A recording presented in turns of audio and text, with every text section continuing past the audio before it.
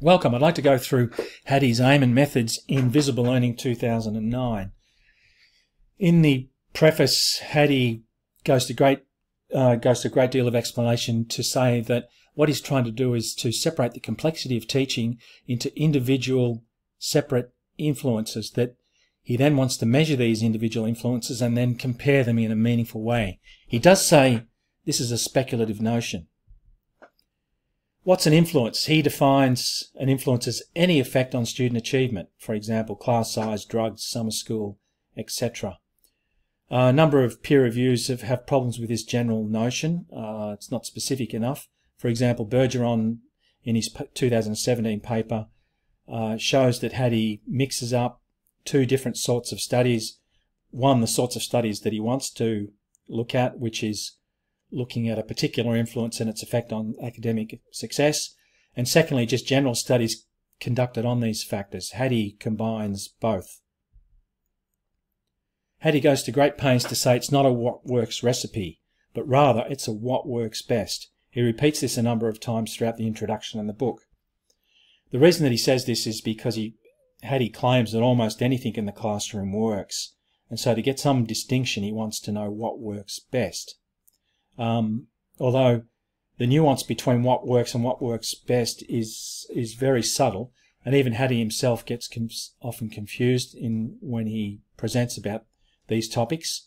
And even his commercial partnership with Corwin, they publish a what works video, so even they get this nuance confused. Hattie says when teachers claim they're having a positive effect on achievement, or when a policy improves achievement, this is almost always a trivial claim. Virtually everything works. One only needs a pulse and we can improve achievement. A lot of teachers have taken that as a derogatory statement. I'd prefer that Hattie remove that from his book. In addition, Hattie's claim that virtually everything works has come under fire from a lot of peer reviews. For example, the feedback studies show that 40% of feedback studies show that it doesn't work, that students, depending on the feedback, get a negative or decrease their achievement. He then goes to great pains to explain what his Visible Learning book is not about, and strangely he says it's not about classroom life and does not speak of the nuances in the classroom. He also goes to great pains to say that the book is not about what cannot be influenced in a school, such as class, poverty, family resources, etc. But many school districts use Hattie's book to define and to control what happens in the classroom. For example, my education department has released its 10 high-impact teaching strategies called the HITS to 50,000 or more teachers, which define what happens in the classroom and detail nuances as well. So that in itself is a bit of a contradiction. And further contradictions, Hattie does include the things that he said he wasn't going to include. He includes home environment, socio-economic status, etc. He gives them a rank and an effect size. So whilst he said he doesn't want to include those in his studies, they're clearly in his rankings. His focus is on achievement, and he does say that that's a limitation of his book. The key question is how is achievement measured? And he doesn't really go into that in his book, but that turns out to be a major problem, as many peer reviews have found. What they've found is that depending upon how achievement is measured, you can get a totally different number or a totally different effect size. In particular, if you use a standardized test versus a specific subject test, you get very different results. So a number of peer reviews have shown you can get a 400% increase in the effect size if a specific subject test is used rather than a standardized test. That's something that Hattie has not taken into account in his work. Once again, his focus is what works best. So to do this, he uses a particular sort of study called a meta-analysis, which is just an overarching study that grabs multiple individual studies and tries to summarize them and put them together.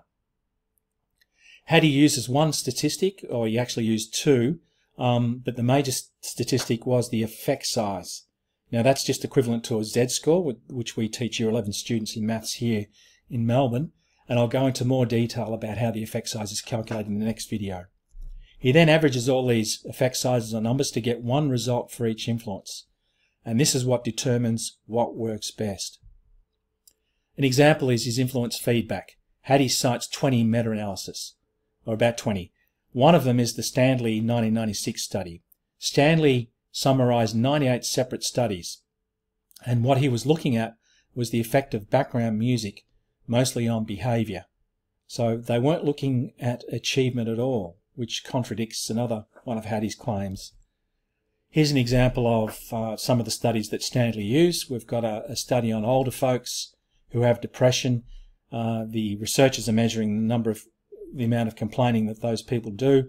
They're playing contingent music in the background to see if it reduces the complaining. And the high effect size, that's a very large number in terms of effect size, means that complaining is decreased when background music is played. Another study that Stanley used is on adult males working on a production line, playing music in the background once again, and there's some rather large effect sizes. So the 7.6 is a huge effect size. Hattie then averages all of these separate effect sizes, combines them all together to get one average effect size for feedback for the Stanley. So this is what he publishes in his appendix. The Stanley study, Hattie says, has an overall average of 2.87, which is quite large. They're the other meta-analysis that Hattie uses, and he derives an effect size from each of these. That's the mean column there. He averages all of these then to get the one result for feedback.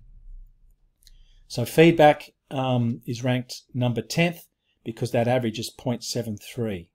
So this is what works best. So what works best is ranked number 1, which is self-report grades, with a very high effect size of 1.44. The other thing Hattie claims is this effect size number, his hinge point is 0.4. He believes that the reason for that is because most of the study that Hattie uses, when he averages them, he gets an average of 0.4. So anything above 0.4 is what he calls in his zone of desired effects. Anything below 0.4, Hattie's used a whole range of ways to describe influences that are less than 0.4. Sometimes he's called them disasters if they're low. He's called them also rans. He's said all sorts of things, which I've detailed in my blog. The other thing he says, which is really important about 0.4, is that it's equivalent to a year's growth of a student. And that's a little bit problematic, because then he goes further to say then that if students don't achieve 0.4 in a year, they're going backwards. He takes that even another step further by saying that teachers who don't achieve 0.4 are below average. Major implications to that, particularly in the debate about performance pay. Hattie's promoted this model to indicate performance pay, and he was widely criticised in New Zealand, where he tried to get this model up and running. Thankfully, the New Zealand Education Union put a stop to it, and it didn't go any further. And Hattie stopped using this sort of language, which is a good thing, I think. The other statistic that he used was a thing called the common language effect size, which is a probability statistic. Hattie gives his justification for it on page 9. After the book, though, a number of peer reviews showed that all his calculations were wrong, because Hattie was getting probabilities greater than 100%. For any Year 9 or Year 10 student, they know that you can't get a probability more than 100%. It took Hattie a while, but he's admitted that all these are wrong, and I believe he's removed that particular calculation from his book. So he's now focusing on this hinge point of effect size of 0.4. So Hattie ends his book with a ranking of influences which indicates what works best. So I've already seen the top 13, as I've just said, that feedback is 10th. And then the bottom 13, you can see the effect size number is getting smaller until we get a negative effect size, which indicates that achievement is decreasing. And so Hattie implies that if a school spends time on welfare policies, student achievement will go backwards. Those highlighted influences, I've gone into detail and had a look at the studies that Hattie's used to come to these conclusions. And if you look at the detail, I think you'd be surprised. I was very surprised at what I found. I really highly recommend that you look at the details of those studies. But now Hattie, in 2018, seems to have done a complete turnabout. He says in his 2017 paper that something that teachers have been saying all along, that the classroom is way too complex to be able to separate things out individually and then compare them. And then he confirms this is in 2018 podcast with Ollie Lovell, where when questioned, he said about his rankings, it worked, then it got misleading, so I stopped it. So that's a pretty big change from his rankings.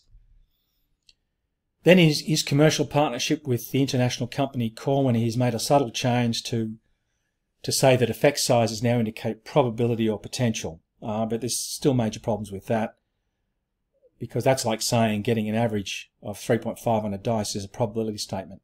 It's not. It's related to a probability statement, but you need way more information in order to be able to work out exactly what the probability is. That's sort of typical of Hattie's work, in my opinion, that he's sort of half right in a lot of things, and that causes many of his statements to be misleading.